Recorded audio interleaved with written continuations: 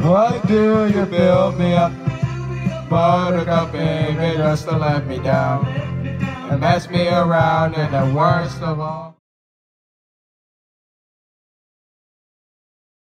What is going on, guys? Today I am back with another review of a day at an amusement park.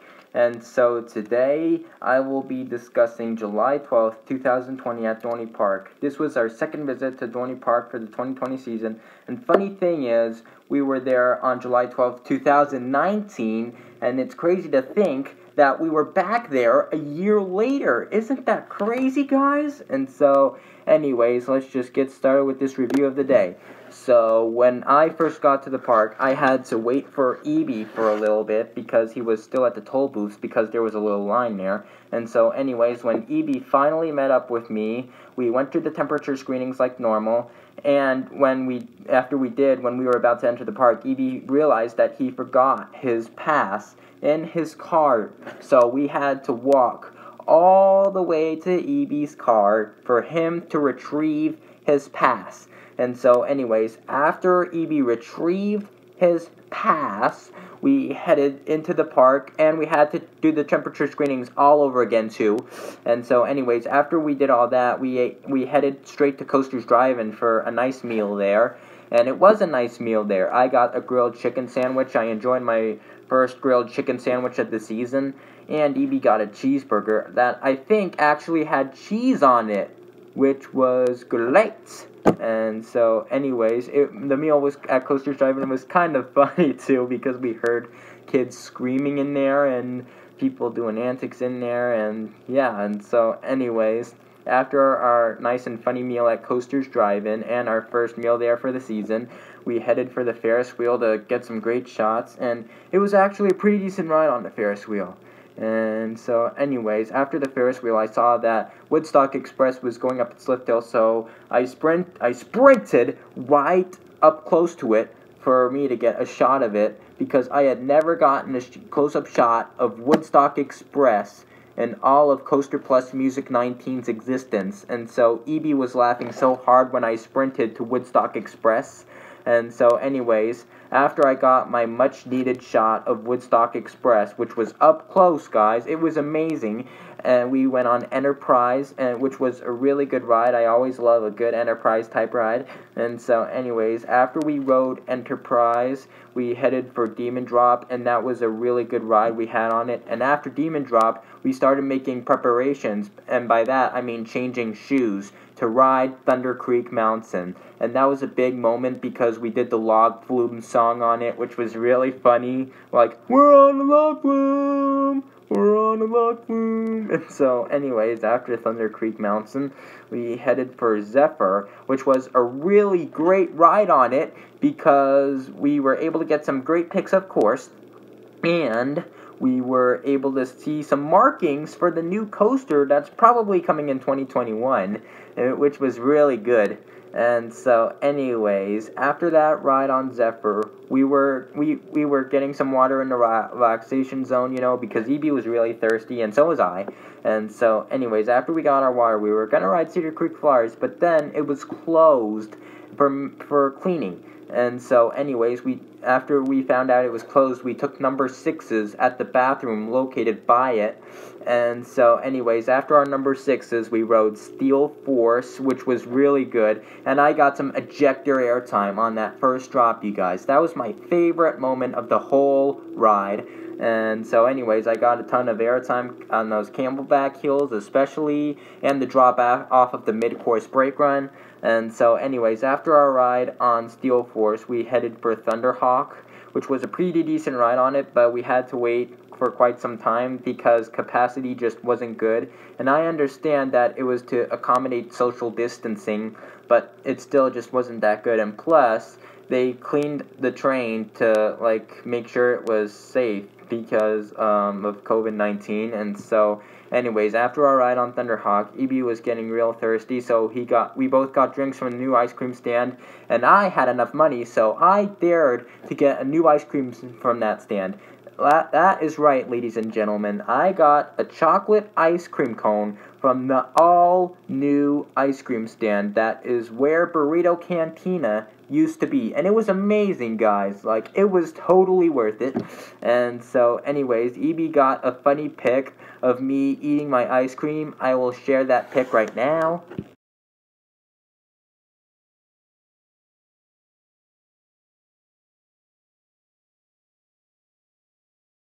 Wasn't that a funny pic, guys? And now that I think about it, I type resemble in that picture the gorilla statue you always see on the Ocean City, New Jersey boardwalk, which is pretty funny.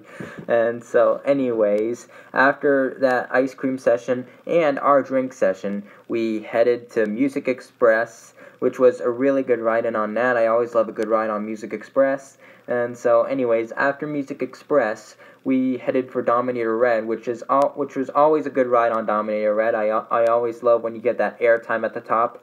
And so, anyways, after Dominator Red, we were originally going to ride Sea Dragon, but then it was closed for maintenance, which we were sad to hear since we still have not gotten on Sea Dragon this season yet. And so, anyways, after we found out that heartbreaking news, we headed to Auntie Anne's for EB to get a drink since he was thirsty. And while we were waiting in line for Auntie Anne's, we saw Anthony from Ride the Thrills as he was just ending his work shift at Dorney Park, which is it's nice. It was nice to see him, and EB had a long conversation with Anthony too, since he hadn't seen Anthony for so long. And so shout out goes to Anthony for being at Dorney Park, for being ran into by me and EB at Dorney Park today. And so, anyways, after we got our drink at Auntie Anne's, we headed for Hydra, which the ride in general was pretty good, but we had to wait pretty long for it. And that I hate about it, because I understand it's to accommodate social distancing at all, but capacity was just not that good. And stackings was just not that good that day. And so, anyways, after we got off of Hydro, we were originally going to ride Wave Swinger, but then it was closed. So then I changed into my bathing suit, and we went on Thunder Canyon. And it was an epic ride on it. Although there was a wait, and it was worth the wait, though, because we rode Thunder Canyon when it was really cloudy, and it was always just a fun ride on Thunder Canyon in general, and it felt great to be back on it. And so, anyways, after we got off of Thunder Canyon, we put our socks and shoes on in the relaxation zone, and we were disappointed that they didn't have any water, since that was one of the reasons we were gonna hang out in that relaxation zone. I mean, we were gonna make a pit stop in that relaxation zone. Was just to put on our socks and shoes and get a bottle of water, get a drink of water, but they didn't have water there. So anyways, then I changed back into my bathing suit after we put our socks and shoes on, and while I was changing, I noticed that one Croc was missing. And after I realized that Croc was missing, I ran straight out of the bathroom to tell EB about it. And then I was like, I think I accidentally left it in the relaxation zone. And I had the feeling about that the whole time we were heading back to the relaxation zone to probably get my Croc. And sure enough, it was there. And I got happy because I knew it was there. So I held up my Croc and did this dance. I knew it. I knew it. I knew it. And so, anyways, I hopped around in circles while doing it, and a girl who was in the relaxation zone at the time with us was clapping along to it and saying, "He knew it, he knew it, he knew it," which was really funny. And that is a classic, the I knew it dance. And you should all do the I knew it dance when you lose something at an amusement park and you know where it is, because the I knew it dance has been officially been invented by me. That's going to happen whenever I lose something at a park and know where it is. So there you have it. The I knew it dance is officially invented. And so anyways, after I did the I knew it dance, we headed to Talon, and it was a pretty good ride on Talon. We got assigned to row 6, but it was still good that we got on Talon. And so anyways, after our ride on Talon, we just had to go straight to Chicken Shack and not ride Dodgem, Kaleidoscope, and Wave Swinger, which was unfortunate for us, but hey, you gotta do what you gotta do because it was getting close to closing. And so anyways, we had our meal at Chicken Shack. And after that, that was the end of our day at Dorney Park. I saw Kaleidoscope running on our way out, and I wished that we were getting one of the last rides on it, but unfortunately, I was in a different situation, so we couldn't do it. Wah, wah. And so, anyways, that concludes this review of July 12th, 2020 at Dorney Park. Reply to me your thoughts on this video, your thoughts on this review of the day, and make sure to stay tuned for more of those coming soon to Coaster Plus Music 19, and I will see you in the next one.